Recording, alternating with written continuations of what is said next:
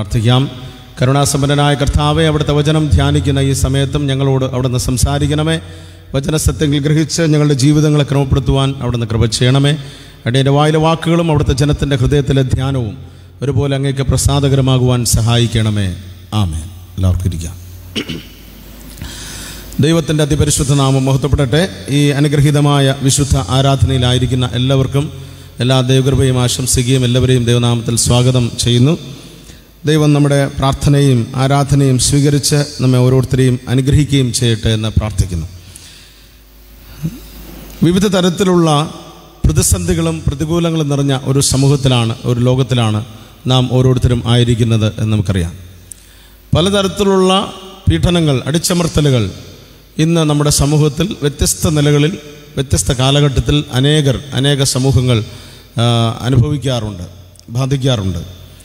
പ്രത്യേകിച്ച് അടിച്ചമർത്തലിൻ്റെ ഘടനകളെ രൂപാന്തരപ്പെടുത്തുക അല്ലെങ്കിൽ അടിച്ചമർത്തലിൻ്റെ സംവിധാനങ്ങൾ മാറുക എന്നുള്ളത് കാലഘട്ടത്തിൻ്റെ ആവശ്യമാണ്.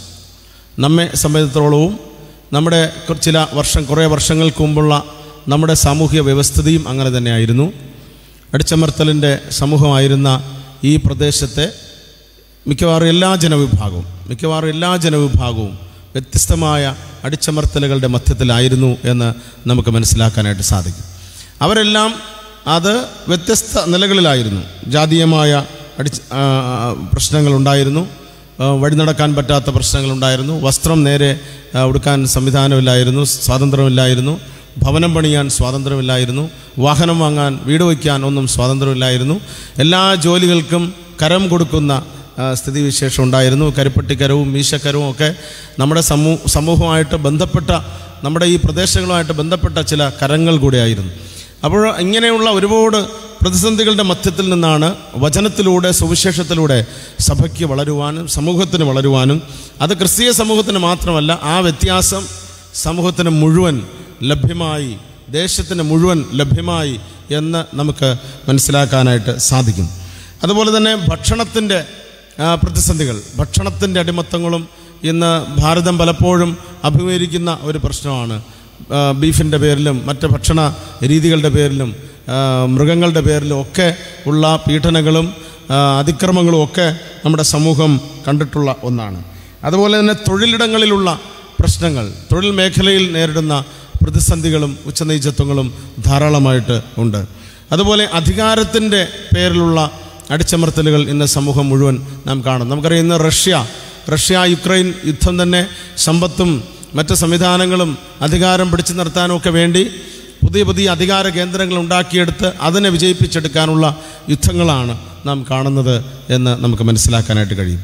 അതുപോലെ തന്നെ ചില വർഷങ്ങൾക്ക് മുമ്പ് നമ്മളെല്ലാവരും ചർച്ച ചെയ്യപ്പെട്ട ഒരു വ്യക്തിയാണ്, JNU ഇൻസ്റ്റിറ്റ്യൂട്ടിലെ വിദ്യാർത്ഥിയാണ് രോഹിത് വിമല. ഈ രോഹിത് വിമല എന്ന ആ വ്യക്തി അദ്ദേഹത്തിൻ്റെ കോളേജിൽ നേരിട്ട പരിഹാസവും പീഡനങ്ങളും നിന്ദകളും, പ്രത്യേകിച്ച് പരിഹാസങ്ങൾ, അതിൽ മടുത്തുകൊണ്ടാണ് അദ്ദേഹം ആത്മഹത്യ ചെയ്യുന്നത്. അങ്ങനെ ഒരുപാട് വിഷയങ്ങൾ അതുമായിട്ട് ബന്ധപ്പെട്ട് പിന്നീട് ഉണ്ടായത് നമ്മളെല്ലാവരും മനസ്സിലാക്കുന്ന ഒന്നാണ്. അതുപോലെ വിശ്വാസത്തിൻ്റെ പേരിൽ അനേകം അനാചാരങ്ങളും അടിമത്വങ്ങളും നമ്മുടെ സമൂഹത്തിൽ അന്ന് നിലനിന്നിരുന്നു, ഇന്നും നിലവിലുണ്ട് എന്ന് നമുക്കറിയാം. ഈയിടെ കാലത്താണ് നമുക്കറിയാം കോടതി ഇടപെട്ട് ഒരു സ്ഥലത്തുള്ള ഒരു പ്രത്യേക ആചാരം, അവർക്ക് മോക്ഷം കിട്ടാൻ, രക്ഷ നേടാൻ ബ്രാഹ്മണർ ഭക്ഷണം കഴിച്ച ഇലകളിൽ, അവർ ഭക്ഷണം ഇട്ടിരിക്കുന്ന ഇലകളിൽ കിടന്ന് ഉരുളണം. അതാണ് ഒരു ആചാരം. അവർക്ക് രക്ഷ നേടണമെങ്കിൽ ബ്രാഹ്മണർ കഴിച്ച ഭക്ഷണത്തിൻ്റെ വേസ്റ്റ് അല്ലെങ്കിൽ ഭക്ഷണം കഴിച്ച ഇലകളിൽ അത് നിരത്തിയിട്ടിട്ട് അതിൻ്റെ പുറത്തൂടെ ഉരുളണം. അതാണ് അവർക്കുള്ള. അതുപോലെ തന്നെ രക്ഷ നേടാൻ വേണ്ടിയിട്ട്, മോക്ഷം നേടാനായിട്ട് ബ്രാഹ്മണ പുരോഹിതർക്ക് ഭൂദാനം ചെയ്യുന്ന ഒരു ആചാരം ഉണ്ടായിരുന്നു. ഇങ്ങനെ വ്യത്യസ്തമായ ആചാരങ്ങളും അനാചാരങ്ങളും അനുഷ്ഠാനങ്ങളും അടിച്ചമർത്തലുകളും വ്യത്യസ്ത തരത്തിലുണ്ടായിരുന്ന ഒരു സമൂഹത്തിൽ നിന്നാണ് നമ്മൾ ഇന്ന് ഇത്രയെങ്കിലുമൊക്കെ ആയി നിൽക്കുന്നത്. നമ്മൾ കുടുംബത്തിൻ്റെ ശ്രേഷ്ഠതയെക്കുറിച്ചും ഭാരതത്തിൻ്റെ ശ്രേഷ്ഠതയെക്കുറിച്ചുമൊക്കെ പറയുമ്പോഴും അതൊക്കെ ഇന്ന് കാണുന്ന അവസ്ഥയിലെത്തിയത് വളരെ കുറച്ച് കാലത്തിന് ഇടയിലാണ്. അതിന് മുമ്പ് നിലനിന്നിരുന്നത് ഒരു വലിയ തരത്തിലുള്ള ഒഴിവാക്കപ്പെടലും പ്രതിസന്ധികളും ഉണ്ടായിരുന്നു എന്ന് കാണാനായിട്ട് കഴിയും. അടിച്ചമർത്തൽ അല്ലെങ്കിൽ ഒപ്രഷൻ എന്നുള്ളതിന് കേംബ്രിഡ്ജ് നിഘണ്ടുവിൽ നൽകുന്ന ഡെഫിനിഷൻ ഇങ്ങനെയാണ്: A situation in which people are governed in A unfair and cruel വേ ക്രൂരമായ സ്വീകാര്യമല്ലാത്ത രീതിയിൽ ആളുകൾ ആകുന്നത്. അതിൻ്റെ അടുത്ത ഭാഗമാണ് ശ്രദ്ധിക്കേണ്ടത്. And prevented from having opportunities and freedom. ഇവിടെ നമ്മൾ പലപ്പോഴും ശ്രദ്ധിക്കില്ല. ഒരുപാട് പീഡനങ്ങളും അതിക്രമങ്ങളും ക്രൂരമായ നടപടികളൊക്കെ നമ്മൾ പത്രമാധ്യമങ്ങളിലൂടെ കാണും, ശ്രദ്ധിക്കപ്പെടും. അടുത്ത ഭാഗം പറയുകയാണ് prevented from having opportunities and freedom. സ്വാതന്ത്ര്യത്തിൽ നിന്നും അവസരങ്ങളിൽ നിന്നും ഒരു മനുഷ്യനെ തടയുന്നതും അടിച്ചമർത്തലാണ്. ഒരു വ്യക്തിക്ക് ലഭിക്കേണ്ടുന്ന അവസരത്തെ തടയിടുന്നത് അത് അടിച്ചമർത്തലാണ്. ഒരു വ്യക്തിയുടെ സ്വാതന്ത്ര്യത്തെ തടയിടുന്നത് ഒരു അടിച്ചമർത്തലാണ് എന്ന് നമ്മൾ തിരിച്ചറിയണം. വിദ്യാഭ്യാസത്തിന് ചെയ്യാൻ സാധ്യതയുണ്ട്, പഠന സാമ്പത്തികമില്ല, അല്ലെങ്കിൽ അതിനുള്ള അവസരമില്ല, അതിനുള്ള അവസരം കൊടുക്കാതിരിക്കുന്നത്, അതിന് തടയിടുന്നത് അത് അടിച്ചമർത്തലാണ്. ഇങ്ങനെ അപ്പം നമ്മൾ വിചാരിക്കും ക്രൂരമായ ആക്രമണങ്ങൾ ചെയ്യുന്നത് മാത്രമല്ല, ഒരു വ്യക്തിയുടെ, ഒരു വിദ്യാർത്ഥിയുടെ, അല്ലെങ്കിൽ ഒരു കുടുംബത്തിൻ്റെ, അല്ലെങ്കിൽ സമൂഹത്തിലെ ഒരാളിൻ്റെ, അല്ലെങ്കിൽ ജോലി ചെയ്യുന്ന ഒരു സ്ഥലത്ത് ആ ആളിൻ്റെ ഒരു അവസരത്തെ നാം തടസ്സം സൃഷ്ടിക്കുന്നുവെങ്കിൽ അത് അടിച്ചമർത്തലാണ് എന്ന് നമ്മൾ ഓരോരുത്തരും മനസ്സിലാക്കണം. ആ വ്യക്തിയുടെ അവസരത്തെയും സ്വാതന്ത്ര്യത്തെയും ഹനിക്കപ്പെടുമ്പോൾ അത് അടിച്ചമർത്തലായി, ഒപ്രഷൻ ആയി മാറുന്നു എന്ന് കാണാം. ഈ അടിച്ചമർത്തലുകൾക്കെതിരെയുള്ള ഒരു ശക്തമായ സന്ദേശവും പ്രവർത്തനവുമാണ് പുറപ്പാട് പുസ്തകത്തിൽ നമ്മൾ കാണുന്നത്. ഇസ്രായേൽ ജനത്തിൻ്റെ 430 വർഷത്തെ അടിമത്തം. അപ്പോൾ ദൈവം വളരെ വിമോചകനായി മുൻപിൽ നിന്ന് ജനത്തെ നയിക്കുകയാണ്. അവരുടെ ഭക്ഷണത്തിൻ്റെ പേരിലും തൊഴിലിൻ്റെ പേരിലും ദേശത്തിൻ്റെ പേരിലും എല്ലാ തരത്തിലുള്ള അടിമത്തം അനുഭവിച്ചവരാണ് ഇസ്രായേൽ ജനം. അവിടെ നിന്നാണ് അവർക്ക് വിമോചനം. അതുകൊണ്ടാണ് ദൈവം ഗോഡ് ദ ലിബറേറ്റർ, എപ്പോഴും സ്വാതന്ത്ര്യത്തിൻ്റെ ദൈവമാണ്. എവിടെ നമ്മൾ അടിച്ചമർത്തലുകൾ ജനം അനുഭവിക്കുന്നോ, ഈ ഭൂമിയിൽ നമുക്കറിയാം, നമ്മൾ ഹിസ്റ്ററി പഠിക്കുമ്പോൾ ഒരുപാട് വിപ്ലവങ്ങൾ, റഷ്യൻ വിപ്ലവവും ഫ്രഞ്ച് വിപ്ലവവും, ഇങ്ങനെ ഒരുപാട് വിപ്ലവങ്ങളും സ്വാതന്ത്ര്യ സമരങ്ങളും ഒക്കെ പഠിച്ചിട്ടുണ്ട്. അതിൻ്റെ എല്ലാം മുമ്പിൽ ദൈവത്തിൻ്റെ ശക്തിയുണ്ട്. അതിൻ്റെ മുമ്പിൽ പ്രവർത്തിക്കുന്നവരുടെ എല്ലാം പദ്ധതി, അവരുടെ എല്ലാം നേതൃത്വം അത് ദൈവികമാണ് എന്ന് നമ്മൾ തിരിച്ചറിയണം. കാരണം ബൈബിൾ ചരിത്രം നമ്മെ പഠിപ്പിക്കുന്നതാണ്. ദൈവം വിമോചകനായ ദൈവമാണ്. അടിച്ചമർത്തലുകൾ എവിടെ ഉണ്ടോ അത് പിശാചിൻ്റെ പ്രവൃത്തിയാണ്, അത് പാപത്തിൻ്റെയും സാത്താന്യ പ്രവൃത്തിയാണ്. അതിനെതിരെ ദൈവത്തിൻ്റെ ശിക്ഷാവിധി ഉണ്ടാകും, ദൈവത്തിൻ്റെ ന്യായവിധി ഉണ്ടാകും എന്നുള്ളതിന് സംശയമില്ല. ഒന്നാമതായി, അടിച്ചമർത്തൽ വ്യവസ്ഥിതികളെ തകർക്കുന്ന ദൈവം, തകർക്കുന്ന സുവിശേഷം, അല്ലെങ്കിൽ അതിനെല്ലാം തകർക്കുന്ന വചനം മാംസം ധരിച്ചതാണ് ക്രിസ്തു. നമുക്കറിയാം വചനം ദൈവത്തിൽ നിന്ന് വരുന്ന വാക്കുകളാണ് വചനം എന്ന് നമുക്കറിയാം. ഇന്ന് നമ്മൾ വായിച്ചു കേട്ട നഹൂം പ്രവാചകൻ്റെ പുസ്തകം 1-ാം അധ്യായം നമ്മൾ പഠിക്കുമ്പോൾ നമ്മൾ വളരെ അധികം ചിന്തിച്ചിട്ടില്ലാത്ത ഒരു ഭാഗമാണ്. 967 പുറം പഴയ നിയമത്തിൽ നഹൂം പ്രവചനം 1-ാമത്തെ അധ്യായം. അതിൻ്റെ ഈ നഹൂം പ്രവചനം തന്നെ അശൂർ സാമ്രാജ്യത്തിൻ്റെ തലസ്ഥാന നഗരിയായ നിനവയുടെ നാശത്തെക്കുറിച്ചാണ് ഈ പ്രവചനത്തിൽ പറയുന്നത്. നിനവെ പട്ടണം നമുക്കെല്ലാവർക്കും അറിയാം. യോനയുടെ പ്രവചനം നമ്മൾ പഠിക്കുമ്പോൾ നിനവയെക്കുറിച്ചൊക്കെ നമ്മൾ ചിന്തിക്കാറുണ്ട്. ഈ നിനവെ പാപത്തിൽ അടിമപ്പെട്ട് ഒരു സർവനാശത്തിന് ഇടയായിരുന്നപ്പോഴാണ് ദൈവം എന്ത് ചെയ്യുന്നത്? യോനാ പ്രവാചകനെ നിനവയിലേക്ക് അയക്കുന്നത്. നിനവെ ഒരു യഹൂദന്മാരുടെ സ്ഥലമൊന്നുമല്ല, ദൈവത്തെ ആരാധിക്കുന്ന ജനവുമല്ല നിനവയിലുള്ളത്. പക്ഷെ ദൈവം ആ നഗരത്തെയും ആ പട്ടണത്തെയും സ്നേഹിച്ചു, കരുതി. അതാണ് ദൈവത്തിൻ്റെ സ്നേഹവും കരുതലും. ആ പട്ടണത്തിലേക്ക് അയച്ചു. യോന മാനസാന്തര സന്ദേശം പറഞ്ഞു. അവിടുത്തെ രാജാവും ജനവും കന്നുകാലികളും പക്ഷിമൃഗാദികളും എല്ലാവരും ഉപവസിച്ചു, പ്രാർത്ഥിച്ചു, അനുദപിച്ചു, പാപങ്ങളെ ഏറ്റുപറഞ്ഞു, ഉപേക്ഷിച്ചു. അങ്ങനെ നിനവയെ നശിപ്പിക്കുമെന്ന് പറഞ്ഞതിനെ ദൈവം നശിപ്പിക്കാതെ ആ നഗരത്തോട്, ജനത്തോട് ക്ഷമിച്ചു, ആ നഗരത്തെ അനുഗ്രഹിച്ചു. അശൂർ രാജ്യത്തിൻ്റെ തലസ്ഥാനമായി മാറിയ നിനവെ ദൈവം അനുഗ്രഹിച്ചപ്പോൾ ആ നിനവെ നഗരത്തിൽ ഭയങ്കരമായ സമ്പത്തുണ്ടായി, സമൃദ്ധിയുണ്ടായി, അധികാര കേന്ദ്രമായി, എല്ലാവിധമായ സംവിധാനങ്ങളും വന്നു. അപ്പോൾ സമ്പത്ത്, സൗകര്യങ്ങൾ, അധികാരം, സുഖസൗകര്യങ്ങളെല്ലാം വന്നപ്പോൾ അവിടെ പാപത്തിൻ്റെ ശക്തിയും വന്നു, തിന്മ പ്രവൃത്തികളും വന്നു. ഒരുപാട് തിന്മ പ്രവൃത്തികൾ ആ പ്രദേശത്ത് നിനവയിൽ വരുന്നതിന് ഇടയായി. അങ്ങനെ അവർ അഹങ്കാരികളായി മാറി. അവിടുത്തെ ജനം ആർഭാടത്തിൻ്റെയും ധൂർത്തിൻ്റെയും ആളുകളായി മാറി. അനീതിയും തിന്മ പ്രവൃത്തികളും കൊണ്ട് അവർ നിറയപ്പെട്ടു. പക്ഷേ ആ സമയത്ത് അങ്ങനെ ആ പാപത്തിൻ്റെയും തിന്മയുടെയും പ്രവൃത്തികൾ അവിടെ വന്നപ്പോൾ ആ നഗരത്തെ ശിക്ഷിക്കുന്ന, അല്ലെങ്കിൽ നിനവയുടെ നാശത്തിന് അത് കാരണമായി എന്നാണ് നഹൂം പ്രവാചകൻ്റെ പുസ്തകം നമ്മെ പഠിപ്പിക്കുന്നത്. ഇവിടെ 1-ാമത്തെ അധ്യായം 3-4 വാക്യങ്ങളിൽ അവിടെ 3 സ്ഥലങ്ങളെക്കുറിച്ചും പറയുന്നുണ്ട്. അവിടെ ബാഷാൻ ദേശത്തെക്കുറിച്ചും കർമ്മേലിനെക്കുറിച്ചും ലബനോൻ പ്രദേശത്തെക്കുറിച്ചും അവിടുത്തെ പൂവിനെക്കുറിച്ചുമൊക്കെ. ഈ ബാഷാൻ എന്ന് പറയുന്നത് കല്ലുകളില്ലാത്ത നിരപ്പുള്ള ഫലഭൂഷ്ടിയുള്ള ഒരു സ്ഥലമാണ്. ചുറ്റുമതിലിനാൽ സംരക്ഷിക്കപ്പെട്ട ഒരു സ്ഥലമാണ് ബാഷാൻ. വളരെ ഫലഭൂഷ്ടിയുള്ളത്. ഇനി കർമ്മേൽ എന്ന് പറയുന്നത് മുന്തിരിത്തോട്ടം എന്നുള്ള അർത്ഥം അതിനുണ്ട്. ഒരു മനോഹരമായ പ്രദേശമാണ്. ലബനോനിലെ പൂവ് എന്ന് പറയുന്നത് മറ്റ് പ്രദേശങ്ങളിൽ നിന്ന് വ്യത്യസ്തമായി ആ പ്രദേശത്തെ മനോഹരമാക്കുന്നതാണ് ലബനോൻ. വ്യത്യസ്തമായ പൂക്കൾ, ദേവദാരു വൃക്ഷങ്ങൾ, മുന്തിരിച്ചെടികൾ ഒക്കെ ഉള്ള അതിൻ്റെ പൂക്കൾ നിറഞ്ഞ ഒരു സ്ഥലം. പക്ഷേ ഈ സമൃദ്ധിയുടെയും ഈ നന്മയുടെയും പൂക്കളിൻ്റെയും മനോഹാരിതയുടെയും ഫലഭൂയിഷ്ഠതയുടെയും അവസ്ഥ എന്ത് കാരണം? പാപം കാരണം അതെല്ലാം വരണ്ടുപോയി. അവിടെ പറയുന്നത് പൂക്കൾ വാടിപ്പോകുന്നു, പൂക്കൾ വാടിപ്പോകുന്നു, സ്ഥലം വരണ്ടു പോകുന്നു. എന്താണ് കാരണം? അത് മനുഷ്യൻ്റെ അല്ലെങ്കിൽ ആ ജനത്തിൻ്റെ പാപത്തിൻ്റെ പരിണിത ഫലമായി അവർ ശിക്ഷ അനുഭവിക്കേണ്ടി വരുന്നു എന്നുള്ളതാണ്. ഇന്ന് നമ്മളെല്ലാം ചൂടുകൊണ്ട് വളരെ അസഹ്യത നമ്മളെല്ലാവരും അനുഭവിക്കുകയാണ്. നമ്മുടെ സംസ്ഥാനം ചില ഘട്ടങ്ങളിൽ ഭയങ്കരമായ പ്രളയം, കോവിഡിൻ്റെ മഹാമാരി, അതെന്ന് കഴിഞ്ഞ് ചൂട്, പാലക്കാട് മാത്രം ചൂട്. നമ്മളിവിടെ ഇരുന്ന് തിരുവനന്തപുരത്ത് ഇരുന്നുകൊണ്ട് ചിന്തിക്കും, പാലക്കാട് 45 ഡിഗ്രി ആയി, പാലക്കാട് 47 ഡിഗ്രി ആയി, അവിടെ ഭയങ്കര ചൂടാണല്ലോ, ആളുകളൊക്കെ എങ്ങനെ ജീവിക്കുന്നത്? ഇപ്പോൾ അത് പാലക്കാടും കോട്ടയവും കൊല്ലവും ഇവിടെ കേരളം മുഴുവൻ ഇങ്ങനെ ചൂടിലായി നമ്മൾ വളരെ വെന്തുരുകിക്കൊണ്ടിരിക്കുകയാണ്. ഇത് പതുക്കെ പതുക്കെ നമ്മളടുത്ത് വരുമ്പോഴാണ് നമ്മളതിൻ്റെ തീവ്രത മനസ്സിലാക്കുന്നത്. കാരണം നമുക്ക് ഇന്ന് പ്രകൃതിയെ സംരക്ഷിക്കാൻ വയ്യ. നമുക്കറിയാം, നമ്മൾ സ്കൂളിൽ പഠിച്ചിട്ടുണ്ട് ഫ്രിഡ്ജിൽ നിന്നുള്ള ഒരു പ്രത്യേക വാതകം ഓസോൺ പാളിയെ തകർക്കുമെന്ന്.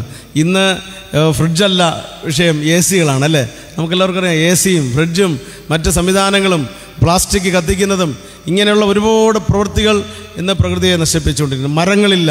ഇന്ന് നമ്മൾ കുറച്ചെങ്കിലും ഈ കോവിഡ് കാലത്ത് വന്ന ഒരു സന്തോഷമാണ് ഇന്ന് വീടുകളിൽ പോകുമ്പോൾ കാണുന്നത്. എല്ലാ വീട്ടിലും ഇങ്ങനെ ഹാങ്ങിങ് പ്ലാന്റ്സ് ഇട്ട് ഇങ്ങനെ ബോട്ടിലൊക്കെ നിറച്ചൊക്കെ ഇങ്ങനെ കുറേ സ്ഥലത്തെങ്കിലും കുറേ പച്ചപ്പുണ്ട്, വളരെ സന്തോഷം അത്. പക്ഷേ ഇന്ന് മരങ്ങളെല്ലാം നശിച്ചു, പ്രകൃതിയെ സംരക്ഷിക്കുന്ന സംവിധാനങ്ങളില്ല. കാരണം ഇതെല്ലാം ദൈവം ദാനമായിട്ട് നൽകിയതാണ്. ഈ ദൈവം ദാനമായി നൽകിയ സ്ഥലത്ത് എങ്ങനെ ജീവിക്കണമെന്ന് ദൈവം പറഞ്ഞിട്ടുണ്ട്. അതിൻ്റെ അതിർവരമ്പുകളെല്ലാം ലംഘിച്ചപ്പോൾ അതെല്ലാം ശിക്ഷയായി മാറി എന്ന് കാണാനായിട്ട് സാധിക്കും. ഇവിടെ സമൃദ്ധിയുടെയും ഫലഭൂയിഷ്ഠിയുടെയും പട്ടണമായിരുന്ന ബാഷാൻ, കർമ്മേൽ, അതെല്ലാം ഉണങ്ങിപ്പോകുന്നു. ലബാനോനിലെ പൂവ്, എപ്പോഴും ആകർഷണീയമായ പൂവ്, അത് വാടിപ്പോകുന്ന ഒരവസ്ഥ. ഇത് ദൈവത്തിൻ്റെ ശിക്ഷയുടെ ഭാഗമാണ്. തീർച്ചയായും നമ്മുടെ ജീവിതങ്ങളിൽ, നമ്മുടെ സമൂഹത്തിൽ നേരിട്ടുകൊണ്ടിരിക്കുന്ന ഈ പ്രകൃതി ദുരന്തങ്ങളായാലും ഈ മഹാമാരികളുടെ ആയാലും ഈ കടുത്ത ചൂടിൻ്റെ പ്രതിസന്ധികളായാലും നിശ്ചയമായും ഇതിൽ നിന്നൊരു പരിഹാരം അത് നമ്മുടെ ശരിയായ ജീവിതത്തിലൂടെ മാത്രമേ ലഭ്യമാകുകയുള്ളൂ. നമ്മുടെ പാപജീവിതങ്ങളെ നമ്മൾ ഉപേക്ഷിക്കുമ്പോൾ, അത് സമൂഹം മുഴുവനും അത്തരത്തിൽ ചിന്തിക്കുമ്പോൾ മാത്രമേ അതിനൊരു മാറ്റം ഉണ്ടാകൂ. രണ്ടാമതായി, സമത്വ വ്യവസ്ഥിതി സ്ഥാപിക്കുന്ന സുവിശേഷവും സഭയും. സമത്വ വ്യവസ്ഥിതി സ്ഥാപിക്കുന്ന സുവിശേഷം. അപ്പോസ്തലന്മാരുടെ പ്രവൃത്തികളുടെ പുസ്തകം 4-ാം അധ്യായത്തിലോട്ട് നമ്മൾ വരുമ്പോൾ അവിടെ 4-ാം അധ്യായം 32-ാമത്തെ വാക്യത്തിൽ ഇങ്ങനെ പറയുന്നുണ്ട്. അവിടെ എന്ത് ചെയ്യാണ്? വിശ്വസിച്ചവരെല്ലാം ഏക ഹൃദയം, ഏക മനസ്സുള്ളവർ, ആരും തനിക്കുള്ളതൊന്നും സ്വന്തം എന്ന് പറഞ്ഞില്ല, സകലവും പൊതുവകയായി അവർ കണക്കാക്കി. ആദിമസഭയുടെ ഒരു പ്രത്യേകത ആയിരുന്നു, സകലതും പൊതുവക എന്നെണ്ണി. പങ്കിടലിൻ്റെ ഒരു അനുഭവം ഉണ്ടായിരുന്നു. ഇന്ന് പങ്കിടലിൻ്റെ അനുഭവം ഇല്ല. പങ്കിടൽ പാടെ മാറിയിരിക്കുന്നു. അത് വളരെ ഇന്ന് വന്നിരിക്കുന്ന, ഇന്നെല്ലാം നമ്മുടെ മതിൽക്കെട്ടുകൾക്കകത്ത്, നമ്മുടെ ചുമരുകൾക്കുള്ളിൽ, നമ്മുടെ ബൗണ്ടറിക്കുള്ളിലാക്കി വെച്ചിരിക്കുന്ന, വേണ്ട, കൊടുക്കണ്ട, അവർക്ക് നൽകണ്ട, അത് വേണ്ട എന്ന് പറയുന്ന ഒരു സ്ഥിതിയിലേക്ക് ഇന്ന് കാര്യങ്ങൾ എത്തിച്ചേർന്നിരിക്കുന്നു. പങ്കിടൽ അത് നിശ്ചയമായും നമ്മുടെ ബന്ധങ്ങളെ ദൃഢമാക്കുന്ന ഒന്നാണ്. പങ്കിടൽ ഒരു ഭക്ഷണ സാധനം, മുൻപൊക്കെ നമ്മുടെ ഒരു വീട്ടിലൊരു ഭക്ഷണ സാധനം പ്രത്യേകമായിട്ട് ഉണ്ടാക്കിയാൽ പോലും ചിലപ്പോൾ അയൽവാസികൾക്ക് അല്ലെ ബന്ധുക്കൾക്ക് ഒക്കെ കൊടുത്ത് ഒരു സന്തോഷത്തിൻ്റെ അനുഭവം. ഇന്ന് പങ്കിടലില്ല. നമ്മളും കുടുംബമായിട്ട് ഇങ്ങനെ സെൽഫി എടുക്കുന്നു, ഭക്ഷണം കഴിക്കുന്നു, അങ്ങനെയൊക്കെ ജീവിക്കുന്ന ഒരു സ്ഥിതിവിശേഷമായിട്ട് നമ്മൾ ഓരോരുത്തരും ഒക്കെ ആയിക്കൊണ്ടിരിക്കുന്ന ഒരു സാഹചര്യത്തിലാണ് നാം ആയിരിക്കുന്നത്. അതുകൊണ്ട് പങ്കിടൽ, ആദിമസഭ നമ്മെ പഠിപ്പിക്കുന്ന ഒന്നാണ് പങ്കിടൽ. സകലതും പൊതുവക എന്നെണ്ണി. അന്നത്തെ അവരുടെ സമ്പത്ത്, വസ്തുവകൾ അതെല്ലാം വിറ്റ് അതിൻ്റെ തുക അവർ ദൈവാലയത്തിൽ കൊണ്ടുവന്ന് വയ്ക്കും. അന്നങ്ങനെ ദൈവാലയത്തിൽ വയ്ക്കാനുള്ള ഒരു പ്രധാന കാരണമെന്ന് പറഞ്ഞാൽ അന്നത്തെ സമൂഹം വളരെ ദാരിദ്ര്യം ഉണ്ടായിരുന്നു. പിന്നെ ക്രിസ്തു ഉടനെ വരും, ക്രിസ്തു വീണ്ടും വരാൻ പോവുകയാണ് എന്നുള്ള ഒരു ചിന്ത, എന്നുള്ള ഒരു വിശ്വാസമായിരുന്നു. കാരണം ഞാൻ ഈ പോയതുപോലെ നിങ്ങളെ വീണ്ടും ഞാൻ വരും എന്നുള്ള ആ വചനം ആണ് അവർ പെട്ടെന്ന് ചെയ്യുന്നത്. അതുകൊണ്ട് അവരിങ്ങനെ കാത്തിരുന്നു. മറ്റു ജോലികളൊന്നും ചെയ്യാതെ അവർ പാട്ട് പാടി പ്രാർത്ഥിച്ച് ആരാധിച്ച് അവർ ഈ സമ്പത്ത് കൊണ്ടുവന്ന് മറ്റുള്ളവർക്ക്, മുട്ടുള്ളവന് കൊടുത്തു എന്നാണ്. മുട്ടുള്ളവർ ആരും ഉണ്ടായിരുന്നില്ല എന്നാണ് ആ ഭാഗത്ത് പറയുന്നത്. അപ്പോൾ ദാരിദ്ര്യമുള്ളവർ ഉണ്ടായിരുന്നില്ല.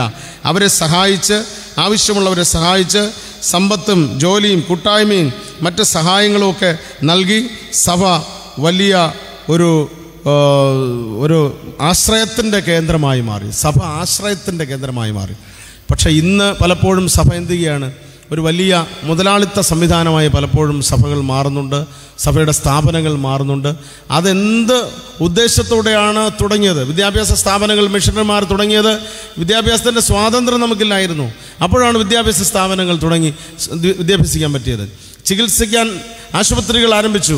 നമുക്ക് ചികിത്സിക്കാനുള്ള സംവിധാനങ്ങൾ സ്ഥലങ്ങളില്ലായിരുന്നു, അതിനുള്ള സാധ്യതകളില്ലായിരുന്നു, സമ്പത്തില്ലായിരുന്നു. അതുകൊണ്ട് മിഷൻ ഹോസ്പിറ്റൽസ് തുടങ്ങി. ഇങ്ങനെ വിദ്യാഭ്യാസ സ്ഥാപനങ്ങളും ആശുപത്രികളും ഒക്കെ അതിനൊരു ലക്ഷ്യമുണ്ടായിരുന്നു, മിഷൻ ഉണ്ടായിരുന്നു. പക്ഷേ ഇന്ന് പലപ്പോഴും ഇന്നത്തെ കാലഘട്ടത്തിൽ അതെല്ലാം മാറി അതിൻ്റെ വേറൊരു തലത്തിലോട്ട്, അതിൻ്റെ കച്ചവടപരമായ സാമ്പത്തിക നേട്ടത്തിലോട്ടും വാണിജ്യപരമായ നേട്ടത്തിലോട്ടും ഒക്കെ മാറിപ്പോയ ഒരു സാഹചര്യം നമ്മുടെ സഭയിലും ചുറ്റു സഭകളിലും സാക്ഷ്യം വഹിക്കേണ്ട സ്ഥലങ്ങളിലെല്ലാം വന്നിരിക്കുന്നു എന്നുള്ളത് നമ്മളെല്ലാവരും ചിന്തിക്കേണ്ടുന്ന, റീതിങ്ക് ചെയ്യേണ്ടുന്ന ഒന്ന് ആണ് എന്നുള്ളതിന് സംശയമില്ല. ഇവിടെ സഭ നൽകുന്ന സന്ദേശം ഒരു സമത്വത്തിൻ്റെ സന്ദേശമാണ്. എല്ലാവരെയും സഹായിക്കുന്ന, എല്ലാവരെയും ഉൾക്കൊള്ളുന്ന, എല്ലാവർക്കും പ്രതികൂലവും വേദനയും ഉള്ളവരെ കരുതുന്ന, കൈപിടിച്ചുയർത്തുന്ന ഒരു സഭ. നമുക്കൊരുപാട് സാധ്യതകളുണ്ട്. ഇപ്പോൾ നമ്മുടെ ഈ ആലപ്പുഴ ഇടവകയെ സംബന്ധിച്ചോളം ഞാൻ മനസ്സിലാക്കുന്നതാണ്, എല്ലാവരും പരസ്പരം കുറച്ചുകൂടെയൊക്കെ മറ്റ് ഉള്ളതിൽ നിന്നും മനസ്സിലാക്കുന്ന വ്യത്യസ്തമായി എല്ലാവരെയും സഹായിക്കുന്നു. ഒരുമിച്ച് ജോലിക്ക് പോകുന്ന ധാരാളം പേരുണ്ട്. നമ്മുടെ പള്ളിയിൽ തന്നെ ഉള്ളവർ ഒരുമിച്ച് അവരെ ജോലിക്ക് കൊണ്ടുപോകുന്നു, ഒരുമിച്ച് അവരുടെ സ്ഥാപനങ്ങളിൽ വർക്ക് ചെയ്യുന്നു, ഒരുമിച്ച് സഹായിക്കാനായിട്ടൊക്കെ ശ്രമിക്കുന്നു എന്നാണ് എൻ്റെ ഒരു ബോധ്യവും തിരിച്ചറിവും. അതുകൊണ്ട് നമുക്ക് ലഭിക്കുന്ന നന്മകളെയും നമുക്ക് ലഭിക്കുന്ന സാധ്യതകളെയും മറ്റുള്ളവരെ ഒന്ന് കൈപിടിച്ചുയർത്താൻ, മറ്റുള്ളവരെയും അന്നത്തെ പോലെ ആദിമസഭയെ പോലെ എല്ലാം വിറ്റ് ദേവാലയത്തിൽ കൊണ്ടുവച്ചതാണ് അന്നുണ്ടെങ്കിൽ ഇന്നത്തെ സഭയ്ക്ക് എന്ത് ചെയ്യാൻ പറ്റും? നമ്മുടെ സഭയിലുള്ളവരെയും നമ്മുടെ കുടുംബങ്ങളിലുള്ളവരെയും നമ്മുടെ അയൽവാസികളെയും നമ്മുടെ നാട്ടിലുള്ളവരെയൊക്കെ കൈപിടിച്ചുയർത്താൻ, അവരെ സഹായിക്കാൻ, അവരെയും മുഖ്യധാരയിലോട്ട് കൊണ്ടുവരുവാൻ, അവർക്കും നല്ല ജീവിതത്തിനുള്ള ഉപദേശങ്ങളും സഹായങ്ങളും ചെയ്തു കൊടുക്കുവാൻ നമുക്ക് സാധിക്കണം. അത് ഒരു സുവിശേഷ ദൗത്യമായി മാറണം. മൂന്നാമതായി വിടുതലിൻ്റെ സുവിശേഷം പകരുന്ന ക്രിസ്തു. വിടുതലിൻ്റെ സുവിശേഷം പകരുന്ന ക്രിസ്തു. ലൂക്കോസ് എഴുതിയ സുവിശേഷം 13-ാം അധ്യായത്തിലോട്ട് നമ്മൾ വരുമ്പോൾ നമ്മൾ പലപ്പോഴും ചിന്തിച്ചിട്ടുള്ള ഒരു വേദഭാഗമാണ് ലൂക്കോസ് 13-ാം അധ്യായം 10 മുതൽ 17 വരെയുള്ള വേദഭാഗം. അവിടെ യേശു അവിടെ ഉണ്ടായിരുന്ന ഘടനയ്ക്കും അവിടെ ഉണ്ടായിരുന്ന സാഹചര്യങ്ങൾക്കും ഒരു പുതിയ മാറ്റം, ഒരു പുതിയ ഉപദേശം, ഒരു പുതിയ രീതി ക്രിസ്തു കൊണ്ടുവരികയാണ് എന്ന് കാണാനായിട്ട് സാധിക്കും. അവിടെ ശബത്ത് നാളിൽ കൂനിയായ ഒരു സ്ത്രീ, ആ കൂനിയായ സ്ത്രീക്ക് 18 വർഷത്തെ രോഗബന്ധനത്തിൽ നിന്ന് വിടുതൽ ക്രിസ്തു നൽകുകയാണ്. 10-ാമത്തെ വാക്യം പഠിക്കുമ്പോൾ അവിടെ പറയുന്നത് ശബത്തിൻ്റെ നിയമങ്ങൾക്ക് തന്നെ മാറ്റം വരികയാണ്. ശബത്തിൻ്റെ നിയമങ്ങൾക്ക് മാറ്റം വരികയാണ്. 14-15 വാക്യങ്ങളിൽ പറയുകയാണ്, യേശു ശബത്തിൽ സൗഖ്യമാക്കിയത് കൊണ്ട് പള്ളിപ്രമാണി നീരസപ്പെട്ടു. പുരുഷാരത്തോട് പറയുകയാണ്, വേല ചെയ്യുവാൻ 6 ദിവസം ഉണ്ടല്ലോ, അതിനകം വന്ന് സൗഖ്യം വരുത്തിച്ചുകൊള്ളുവിൻ, ശബത്തിൽ അരുത്. ഇങ്ങനെ ഒരു എതിർസ്വരം, തടസ്സം, അനുഗ്രഹത്തിനും വിടുതലിനും വിഘാതം സൃഷ്ടിക്കുന്ന ശബ്ദം അവിടെ നിന്ന് പരീശന്മാരുടെയും പള്ളിപ്രമാണികളുടെയും ഭാഗത്തു നിന്ന് വരുമ്പോൾ ക്രിസ്തു പറയുകയാണ്, നിങ്ങൾ നിങ്ങളുടെ വീടുകളിൽ നിങ്ങളുടെ കാളയോ കഴുതയോ കൊണ്ടുവന്ന് വെള്ളം കുടിപ്പിക്കുന്നില്ലയോ? അങ്ങനെയെങ്കിൽ ഈ ശബത്തിൽ അത് ചെയ്യുന്നെങ്കിൽ ശബത്തിൽ 18 വർഷമായി ബന്ധനത്തിലായിരുന്ന സ്ത്രീക്ക് വിടുതൽ നൽകേണ്ടതല്ലയോ എന്ന് ചോദിക്കുകയാണ്. അതുകൊണ്ട് നമ്മുടെ നിയമങ്ങളും നമ്മുടെ ചട്ടങ്ങളുമൊക്കെ ജനത്തിൻ്റെ നന്മയ്ക്കായിട്ടാണ്. വേദനയിലിരിക്കുന്നവർക്ക് ആശ്വാസം പകരുന്നതായിരിക്കണം, രോഗത്തിലായിരിക്കുന്നവർക്ക് സൗഖ്യം പകരുന്നതായിരിക്കണം, ആവശ്യത്തിലിരിക്കുന്നവരെ സഹായിക്കുകയും കരുതുകയും ചെയ്യുന്നതായി മാറണം എന്നുള്ളത് വളരെ പ്രധാനമാണ്. അതുപോലെ തന്നെ 11-16 വാക്യങ്ങൾ നമ്മൾ വായിക്കുമ്പോൾ അവിടെ ആ സ്ത്രീയോടുള്ള സമീപനത്തിൽ തന്നെ മാറ്റം വരികയാണ്. 11-ാമത്തെ വാക്യം പറയുന്നത്, അവൾ 18 സംവത്സരമായി രോഗാത്മാവ് ബാധിച്ച് നിവരുവാൻ കഴിയാത്ത കൂനിയായ ഒരു സ്ത്രീ. നിവരുവാൻ കഴിയാത്ത കൂനിയായ ഒരു സ്ത്രീ, ഇത് ഒരു സമൂഹത്തിൻ്റെ പ്രതീകമാണ്. ആ ഒരു സ്ത്രീക്ക് 18 വർഷമായി നിവരാൻ കഴിയാതെ കൂനിയായിട്ടിരിക്കുന്നെങ്കിൽ നമ്മുടെ ചുറ്റിലും ഒന്ന് നിവർന്നു നിൽക്കാൻ പറ്റാത്ത, ആരുടെയും സഹായം കിട്ടാതെ ഇങ്ങനെ കുനിഞ്ഞ് വളരെ തകർന്നിരിക്കുന്ന ഒരുപാട് ജീവിതങ്ങളുണ്ട്, ഒരുപാട് കുടുംബങ്ങളുണ്ട്, ഒരുപാട് വ്യക്തികളുണ്ട്. അവരെ കാണാൻ, അവരെ ഒന്ന് നിവർത്തി നിർത്താൻ, അവരുടെ കൂനിൻ്റെ അവസ്ഥ ഈ സ്ത്രീക്കുള്ളതുപോലെ കൂനിൻ്റെ രോഗം പോലെയല്ല, പകരം മറ്റ് പലതരത്തിലുള്ള പ്രതിസന്ധികളും അവരുടെ കൂനിന് കാണും. ആ കുടുംബത്തിൻ്റെ അല്ലെങ്കിൽ ഒരു വ്യക്തിയുടെ ആ അവസ്ഥയ്ക്ക് പലതരത്തിലുള്ള കൂനുകൾ കാണും. അവിടെ ഒന്ന് താങ്ങാൻ അവിടെ ഒന്ന് സഹായിക്കാൻ സഭയ്ക്ക് നമുക്ക് ഓരോരുത്തർക്കും സാധിക്കണം എന്നുള്ളത് പ്രധാനമാണ്. 16-ാമത്തെ വാക്യത്തിൽ പറയുകയാണ്, ഇവിടെ പറയുകയാണ്, സാത്താൻ 18 സംവത്സരമായി ബന്ധിച്ചിരുന്ന അബ്രഹാമിൻ്റെ മകളായ ഇവളെ ശബത്ത് നാളിൽ ഈ ബന്ധനം അഴിച്ചുവിടേണ്ടതല്ലയോ എന്ന് ഉത്തരം പറഞ്ഞു. കൂനിയായ സ്ത്രീ, പേരില്ലാത്ത സ്ത്രീ, കൂനിയായ സ്ത്രീ എന്ന് പറഞ്ഞിരുന്ന 18 വർഷമായി ബന്ധനത്തിൽ കഴിഞ്ഞ സ്ത്രീ, ആ കൂനിയായ സ്ത്രീക്ക് ഒരു പുതിയ പദവി ദൈവം നൽകുകയാണ് കർത്താവ്. എന്താണ്? അബ്രഹാമിൻ്റെ മകൾ. ഈ കൂനിയായ സ്ത്രീ എന്നല്ല, 18 വർഷമായി സാത്താൻ ബാധിച്ചിരുന്ന അബ്രഹാമിൻ്റെ മകളായ ഇവളെ സ്വാതന്ത്ര്യം വരുത്തേണ്ടത്. അബ്രഹാമിൻ്റെ മകൾ എന്ന ഒരു ശ്രേഷ്ഠമായ പദവി. ബാക്കിയെല്ലാവരും 18 വർഷം കൊണ്ട് പരിഹസിക്കുകയാണ്. കൂനിച്ചി എന്ന് പറഞ്ഞ്, കൂനിയായ സ്ത്രീ എന്ന് പറഞ്ഞ് പരിഹസിച്ചിരുന്നെങ്കിൽ ക്രിസ്തു അവൾക്കൊരു പുതിയ പദവി, ശ്രേഷ്ഠ പദവി നൽകുകയാണ്, അബ്രഹാമിൻ്റെ മകൾ. ഇങ്ങനെ അബ്രഹാമിൻ്റെ മകളായ, അബ്രഹാമിൻ്റെ മകനായ ധാരാളം പേര് നമ്മുടെ ചുറ്റിലുമുണ്ട്. ഇങ്ങനെ കൂനിൻ്റെ അവസ്ഥയിൽ സഹായിക്കാനില്ലാതെ, കരുതാനില്ലാതെ വേദനിച്ചും പ്രയാസപ്പെട്ടും കഴിയുന്ന അനേകർ നമ്മുടെ ചുറ്റിലുമുണ്ട്. രോഗങ്ങളുടെ മധ്യത്തിലായിരിക്കുന്നവർ, ചികിത്സകളുടെ മധ്യത്തിലായിരിക്കുന്ന ധാരാളം പേര് നമ്മുടെ ചുറ്റിലുമുണ്ട്. അവരെ കരം പിടിച്ചുയർത്തി അബ്രഹാമിൻ്റെ മകനായി രൂപാന്തരപ്പെടുത്താനുള്ള ഉത്തരവാദിത്വം സഭയ്ക്കാണ്, നമുക്ക് ഓരോരുത്തർക്കുമാണ് എന്നുള്ളതിന് സംശയമില്ല. അതുകൊണ്ട് വിടുതലിൻ്റെ സുവിശേഷമാണ് ക്രിസ്തു അവിടെ പകർന്നത്. കൂനിൻ്റെ ഘടനകളെല്ലാം അവിടെ മാറ്റുന്നതായിട്ടാണ് നാം കാണുന്നത്. 12-ാമത്തെ വാക്യത്തിൽ അവിടെ പറയുന്നത്, യേശു എന്ത് ചെയ്യുകയാണ്? യേശു അവളെ കണ്ടു. അതാണ് 12-ാം വാക്യം. യേശു അവളെ കണ്ടു. ധാരാളം ജനത്തിൻ്റെ മധ്യത്തിൽ ആ 18 വർഷമായി സാത്താൻ ബാധിച്ച അവളെ കണ്ടു. അടുത്ത് പറയാണ്, അവളെ അടുക്കെ വിളിച്ചു. യേശു അവളെ വിളിക്കുന്നു, അടുത്തേക്ക് വിളിക്കുന്നു. എന്നിട്ട് സ്ത്രീയെ, നിന്റെ രോഗബന്ധനം അഴിഞ്ഞിരിക്കുന്നു എന്ന് പറഞ്ഞ് അവളുടെ മേൽ കൈവച്ചു. അവളെ തൊടുന്നു, അവളെ കൈവയ്ക്കുന്നു. ഈ കൈവയ്ക്കുക എന്നുള്ളത്, കൈവയ്പ്പ് എന്നുള്ളത് ബൈബിൾ നമ്മെ പഠിപ്പിക്കുന്നത് അഭിഷേകത്തിൻ്റെയും അനുഗ്രഹത്തിൻ്റെയും സിമ്പലാണ്. അഭിഷേകത്തിൻ്റെയും അനുഗ്രഹത്തിൻ്റെയും സിമ്പലാണ് കൈവയ്പ്പ്. യേശു ശിശുക്കളെ എന്ത് ചെയ്തു? ശിശുക്കളെ എടുത്തു, അവരെ അണച്ചു, അവരുടെ മേൽ കൈവച്ച് അനുഗ്രഹിച്ചു എന്നാണ് നമ്മൾ വചനം പഠിക്കുന്നത്. കൈവച്ച് അനുഗ്രഹിച്ചു. അപ്പോസ്തല പ്രവൃത്തി 6-ാം അധ്യായത്തിൽ പറയുന്നത്, സുവിശേഷത്തിനായിട്ടുള്ള പുതിയ ശുശ്രൂഷകരെ അവർ തിരഞ്ഞെടുത്ത് പ്രാർത്ഥിച്ച് അപ്പോസ്തലന്മാർ അവരുടെ മേൽ കൈവച്ചു എന്നാണ് പറയുന്നത്. അപ്പോൾ കൈവയ്പ്പ് എന്നുള്ളത് അനുഗ്രഹത്തിൻ്റെയും അഭിഷേകത്തിൻ്റെയും ഒരു സിമ്പലാണ്.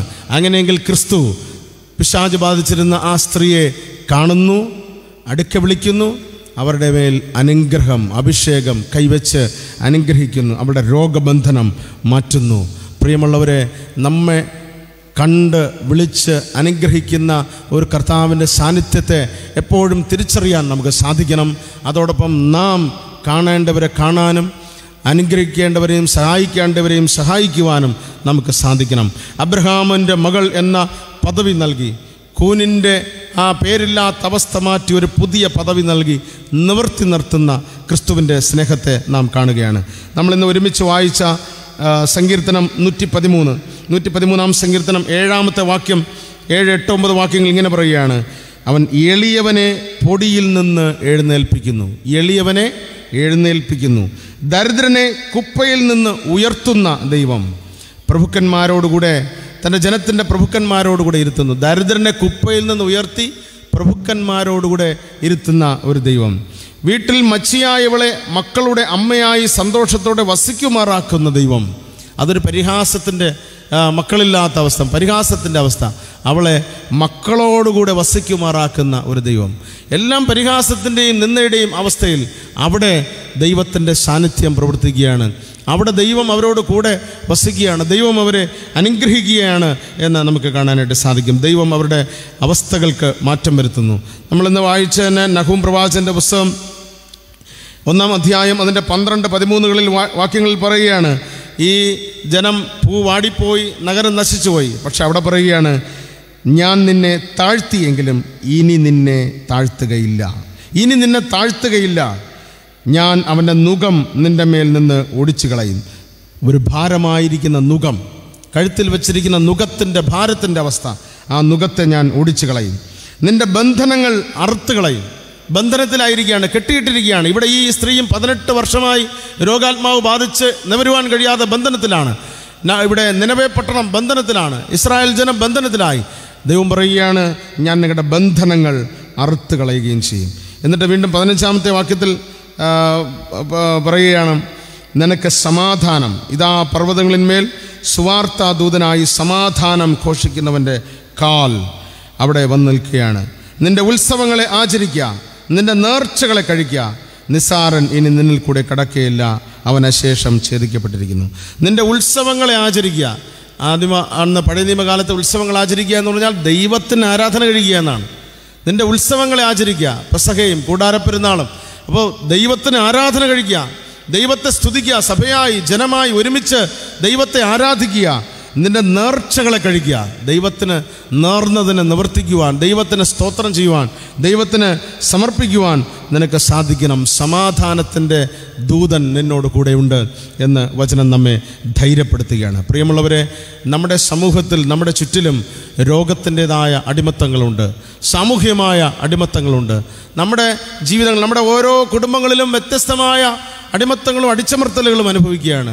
2 വർഷമായി, 5 വർഷമായി, 10 വർഷമായി ഇവിടെ ഈ കൂനിയായ സ്ത്രീ, അബ്രഹാമിൻ്റെ മകളെന്ന പദവി നൽകി ആ സ്ത്രീ 18 വർഷമായി കൂനിൻ്റെ അവസ്ഥയിൽ നിവരുവാൻ കഴിയാത്ത അവസ്ഥയിലാണ്. ഒന്ന് നിവർത്താൻ ആരെങ്കിലും ഉണ്ടെങ്കിൽ എന്നുള്ള പ്രാർത്ഥനയിലും അപേക്ഷയിലായിരുന്നു. ക്രിസ്തു ആ തിരക്കുകളുടെയും ജനക്കൂട്ടത്തിൻ്റെ മധ്യത്തിൽ നിന്ന് അവളെ കണ്ട് അടുക്ക വിളിച്ച് അവളുടെ മേൽ കൈവച്ച് അവളെ അനുഗ്രഹിക്കുന്നു. നിശ്ചയമായും ക്രിസ്തുവിൻ്റെ വിളി നാം ശ്രവിച്ചാൽ, ക്രിസ്തുവിൻ്റെ അടുക്കിലേക്ക് നാം വരാൻ തയ്യാറായാൽ നമ്മെ കരം വെച്ച് അനുഗ്രഹിക്കും. നമ്മുടെ അടിമത്തത്തിൻ്റെയും കൂനിൻ്റെയും അവസ്ഥകളെയും കർത്താവ് മാറ്റും. നമ്മളെ അനുഗ്രഹിക്കും, നമ്മുടെ കുടുംബങ്ങളെ അനുഗ്രഹിക്കും, നമ്മെ സൗഖ്യമാക്കും, നമ്മെ നന്മകളാൽ കർത്താവ് നിറയ്ക്കും. അപ്രകാരം ദൈവികമായ നന്മകളും അനുഗ്രഹങ്ങളും പ്രാപിച്ച് ജീവിക്കുക മാത്രമല്ല, ഞാനും നിങ്ങളും സഭയും നമ്മൾ ഓരോരുത്തരും മറ്റുള്ളവർക്ക് ഇങ്ങനെ ഈ അവസ്ഥയിലായിരിക്കുന്നവരെ അവരുടെ ആ കൂനിൻ്റെ അവസ്ഥയിൽ നിന്ന്, അടിച്ചമർത്തപ്പെട്ട അവസ്ഥയിൽ നിന്ന് കരം പിടിച്ചുയർത്താനും നിവർത്തി നിർത്തുവാനും ദൈവം തൻ്റെ പരിശുദ്ധാത്മാവിനാൽ നമ്മെ സഹായിക്കുകയും അതിനായി നമ്മെ ഓരോരുത്തരെയും ഉപയോഗിക്കുകയും ചെയ്യുമാറാകട്ടെ.